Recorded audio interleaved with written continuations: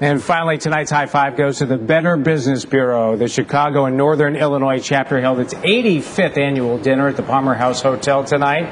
Secretary of State Jesse White served as the featured speaker and discussed the value of the Better Business Bureau. The award ceremony honored various industries from media to business leaders. Allison and I shared the honor of emceeing tonight's event. NBC was a proud media sponsor, and it's a great source for consumers. It really is. And congratulations to all the awardees. That's going to do it for us tonight at 10. Thank you for being with us. News begins again tomorrow morning at 4:30. Have a great night.